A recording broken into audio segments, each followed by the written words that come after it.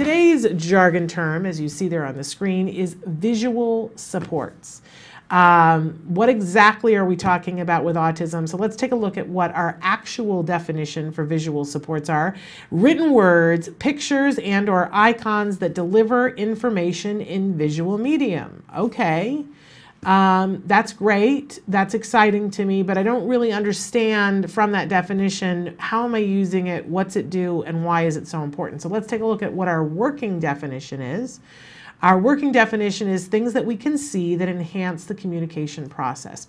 So visual supports are an amazing thing. If you we use this as society, right? We use this all the time, and yet we don't always think about how crucial and important it might be for our kids on the autism spectrum and how often we can use it.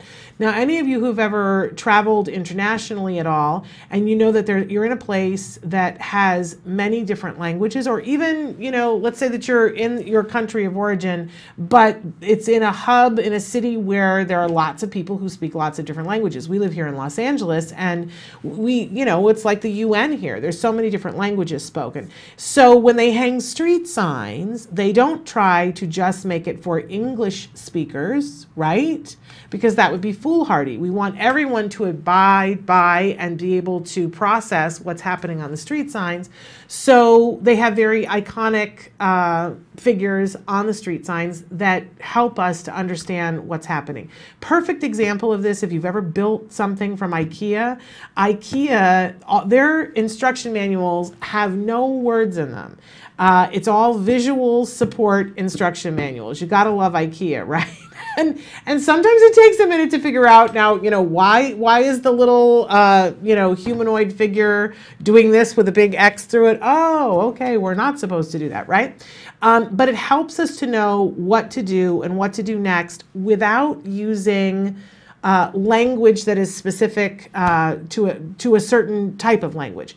For our kids who are on the autism spectrum who don't yet have language, or language is just emerging, this is a way that we can communicate to them. Really fabulous, and there's no end to what we can do. We can make a visual support schedule and hang it on the wall, or put it on the back seat. I know somebody who has a little Velcro thing that goes over the back of their seat, their front seat, so the child can see what's happening next. Teachers can use this on their boards. They put up things, showing, playtime is this time, and then we're going to be doing writing at this time. So anything that is visual that helps us to know what's happening or helps us to communicate something counts as visual support. Now, even text is visual support, right? So as the child begins to read, we can take some of those humanoid figures and add text to it. And it is a way to help build language and pair the text with the picture. It is amazing what we can do with visual supports. The thing that I always like to remind everybody is, picture when you're driving someplace and you don't have the directions. And you're driving away and the person is sitting next to you and you say, "Where are we going?" And they say, "Oh, I know, I'll direct you how to get there."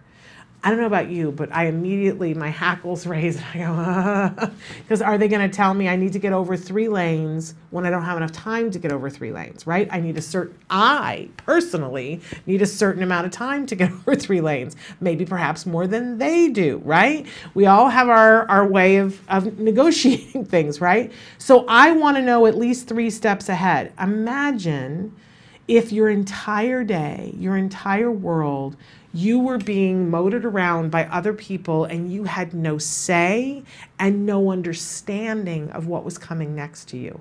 How frustrated would you get? And would you overreact to something that happened that maybe if you knew where you were going, it would be like, well, that's annoying, but I'm not going to overreact.